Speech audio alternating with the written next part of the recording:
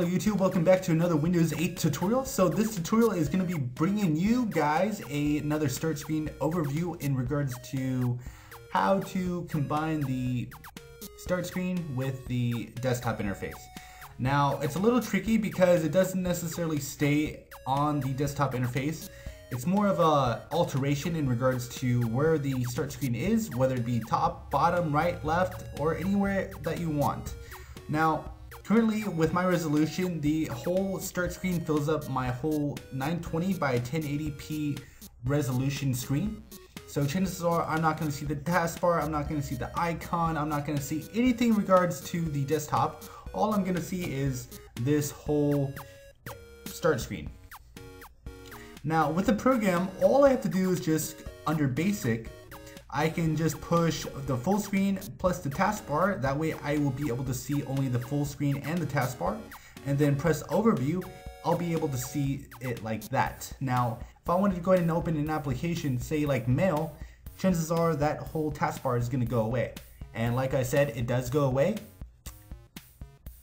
So the program is cool, but to an extent. If you wanted to, you can go ahead and have it at the bottom or top. For instance, the top gives you more of a longer aspect to what you can do. But if you have a bunch of applications, it's going to take you a while. For instance, if I wanted to, I can bring it all the way down to the half.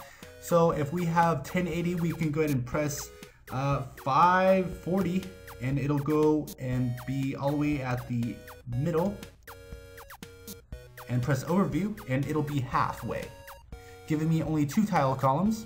So that's pretty cool. It doesn't really interfere with my workspace while I'm on the desktop. So if you enjoy that, go ahead and do that. If you want it on the side, you can. You can also save it if you wanted to.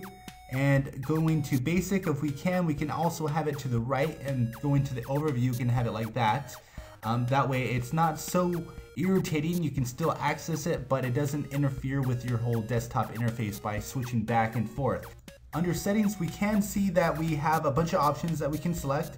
The check marks means that it's going to happen, or it's set to do whatever it's going to do. So if we wanted to have it start with Windows, we can.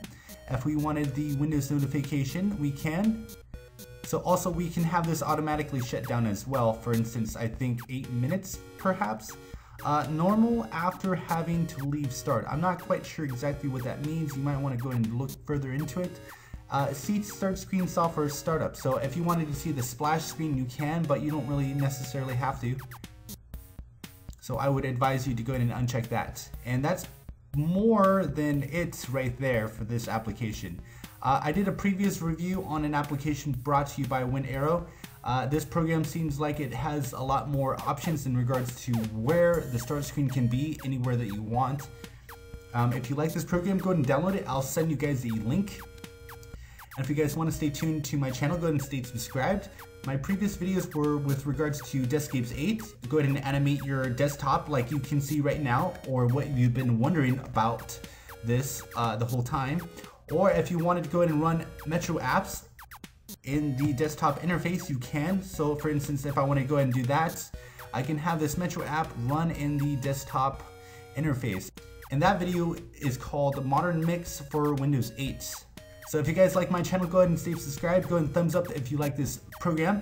And until next time guys, see you later. Alright, bye.